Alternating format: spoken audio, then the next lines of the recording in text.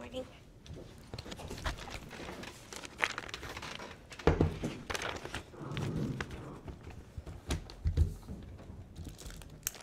Alexis, before you begin, if you would just state your name and your relationship to Tristyn and within the family. Perfect. My name's Alexis Bailey. I'm Tristyn's second oldest sister. And just so the court's aware, if you would just tell the court the order of the siblings. So my oldest sister is Brittany Bailey. Again, I'm Alexis Bailey. I'm the second oldest sister, followed by my brother Tegan Bailey, Sophia Bailey, and then Tristyn was the youngest of the family. Okay, go ahead. Thank you.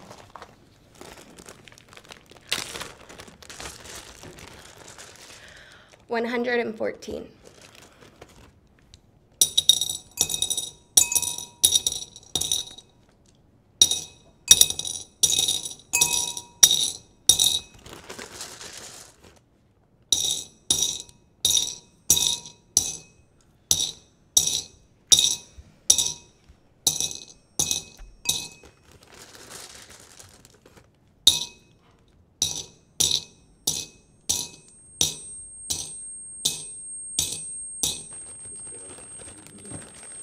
Of course.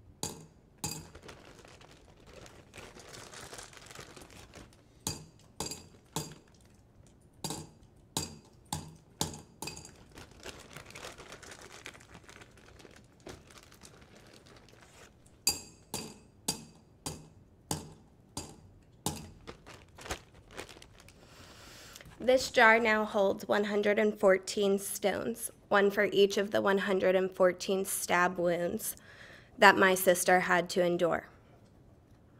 It was 1 hour and 42 minutes between when my sister was last seen and when Aiden Fucci was next seen, running out of the woods holding his shoes because his feet hurt. It's funny that such a simple statement can bring such anger. Aiden Fucci could show compassion for his sore feet, yet had nothing to leave for my beautiful sister. The number of questions I have for Aiden Fucci surrounding that night plague my mind. Did she see you coming at her with the knife, or did you stab her while she wasn't paying attention? Did she scream out for help, or was she paralyzed with agony? Did she cry for my mother? Did she beg you to stop? Did you hear her lungs gargling with blood?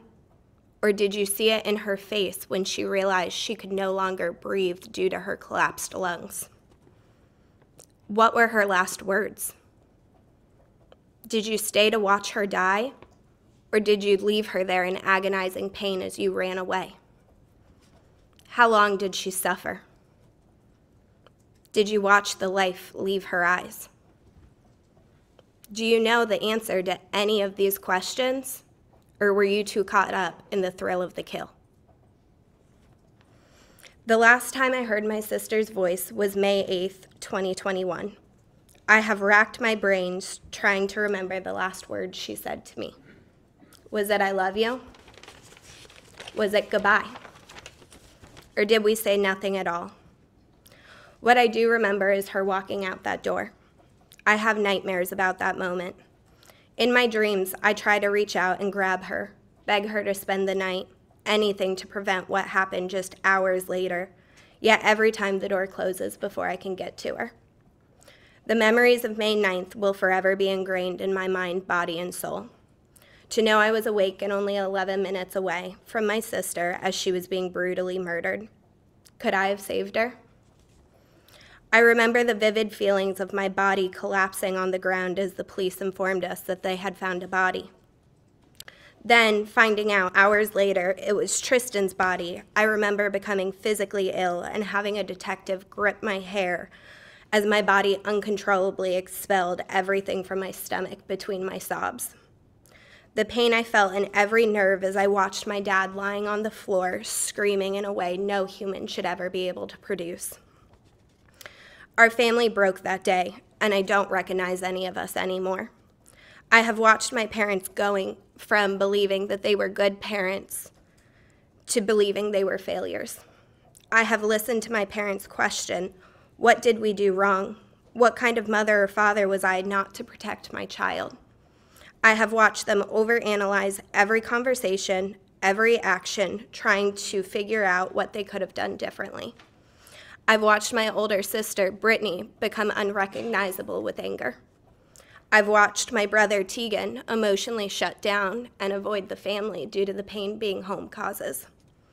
I've watched my younger sister, Sophia, completely lose her childhood and be cast into the role of being a parent and being the resident therapist for my mother.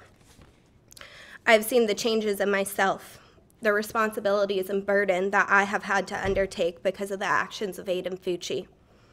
I am the one who had the responsibility of speaking with the funeral home and forcing my parents to decide which urn to put what remained of Tristyn in.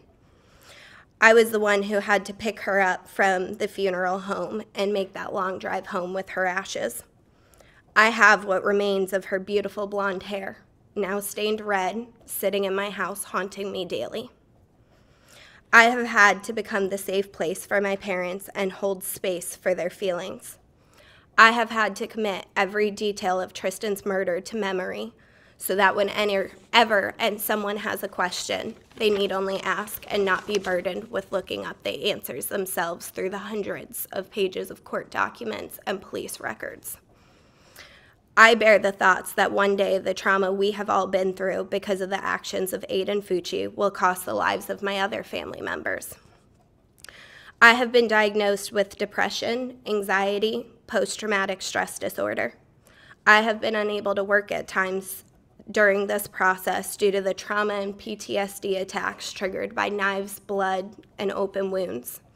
My relationships have suffered. My physical and mental health has diminished, and my goals for the future have seemingly disappeared. Aiden Fucci didn't just take Tristyn's life that day. He took everything from us. Our family, sense of security, laughs, health, and potential. For us, justice does not exist in this case, and closure does not exist in this case. Peace, understanding, and forgiveness will never come. The duty of this court today is to determine and weigh all the factors in this case, to decide the just sentence for the crimes Aiden Fucci committed, with retribution and potential rehabilitation sadly being considered. The only justifiable sentence in this case is a full life sentence. Anything short of that would be an insult to not only our justice system and community, but to our family and Tristyn's legacy.